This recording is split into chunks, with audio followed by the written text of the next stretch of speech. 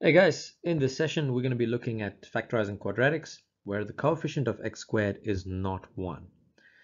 Alright, so let's go straight into it. So this is what the question that I have.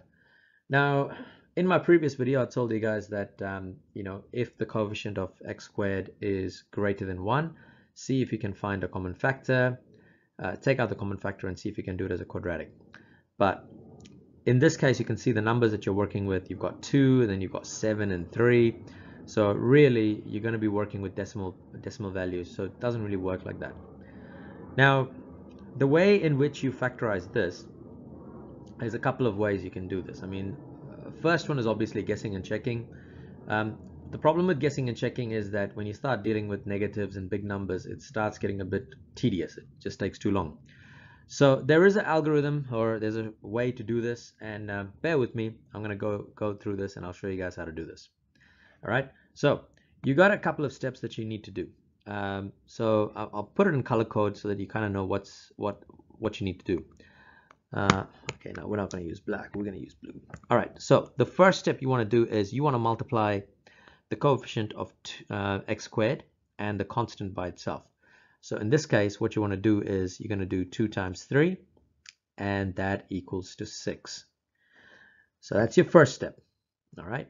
Now, your second step is working with this coefficient of x. So what you want is you want two numbers that is going to multiply to 6 and two numbers that is going to add to 7. Okay. So two numbers that multiply to 6 and two numbers that add to the same two numbers adding to 7. Again, I told you guys I'm working with a really easy example here. So you can kind of see that 6 times 1 is 6 and 6 plus 1 is 7. All right. So this is where the third step is going to be coming crucial. So this 6 and 1 has got a part to play in it. So what we're going to do with the 6 and 1 is we're going to split this 7x as 6x and 1x. So I'm going to show you guys here. I've got 2x squared, all right, plus 6x plus 1x, and of course I still have that plus 3. Okay, so all I've done is I've done a bit of algorithm to actually separate that 7x as 6x and x. Once I do this, my next step, which is the fourth step, is I need to factorize two terms. What I mean by that is that you almost want to split this up into two parts. All right, the plus is still there.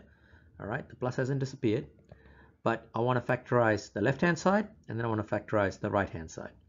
So it's really important that I need to factorize it, because so if I was to factorize this, on this side here, I'm looking at this one here, I've got 2x squared plus 6x, and I want to factorize it. So if I want to factorize it, I'm going to get 2x x plus 3. Now, the crucial thing that you want to be doing is that on the right-hand side, which is the orange side, maybe not the orange side, let's choose a different color. The purple side, you want to have some number multiplied by x plus 3. Why x plus 3? Because there's an x plus 3 here, and you want to make sure that there's an x plus 3 here as well. And we can do that because we can actually replace this as 1 times x plus 3, because that's all it is there. So now what you have is you've actually got the two orange or the golden parts, which is the x plus 3, as a common factor. So you can take that out and you'll end up with x plus 3. And now you have your 2x and plus 1 is going to end up here. And with that, you have actually factorized this as x plus 3 times 2x plus 1. Now, I told you guys this was going to be a lengthy process, working through the steps there, but it does work out. And you can always check your answer, expand the two quadratics, and see if you get the final answer. That's a good way to check. I'm going to do one more example. I do apologize. It is going to take a bit longer, but let's bear with me. All right. So here we go. We've got 3x squared minus 7x minus 6. We'd like to factorize this. So the very first step we want to do is we want to multiply 3 and 6, but you've got to take the negatives into consideration. So 3 times negative 6 is going to be negative 18. So our second step is we're looking for two numbers that multiply to negative 18 and add to negative 7, which is from here. And we kind of know that this is going to be negative 9 and positive 2, negative 9 and positive 2. So now what I could do is split that negative 7x as negative 9x and 2x. So we're going to get 3x squared minus 9x plus 2x and minus 6. So this point right here, we've got to try and split them up and factorize the left-hand side and the right-hand side. So if I factorize the left-hand side, I've got 3x and 3 and 9, so 3. I can write this as 3x multiplied by x minus 3. And if you expand it, you should get 3x squared minus 9x. Plus, I've got 2x and minus 6 here. So obviously 2 is a common factor. So this is going to be 2x minus 3. And as you can see, these two are now common factors here. So we can write this up as